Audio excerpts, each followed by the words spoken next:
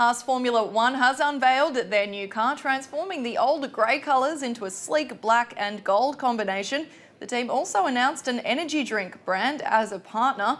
That came as no surprise to many, as it did come as a surprise to many, as owner Gene Haas used the F1 team to promote his machine tools company and was reluctant to take on high-profile branding for a third party. Haas driver Romain Grosjean says that this new sponsor puts them in a different league.